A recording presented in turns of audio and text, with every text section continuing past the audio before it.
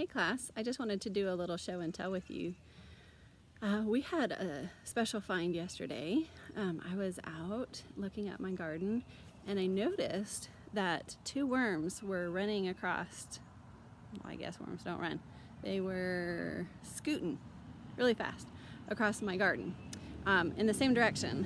And so I thought that was a little odd. So I kept watching, and sure enough, I saw the ground kind of moving a little bit.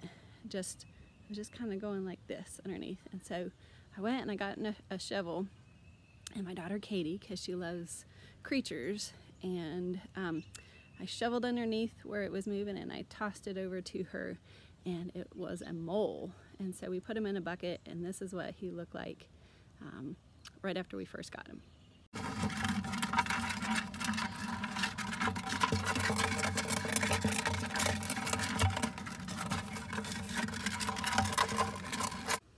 Then Katie put some dirt in there, and this is him burrowing himself under the dirt, just like he would in my garden.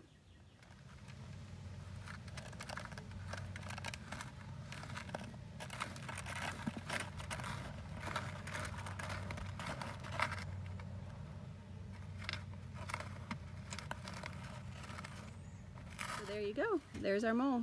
I don't know what we're gonna do with him. He is not gonna stay. He is not staying. Katie said keep him. He is not staying.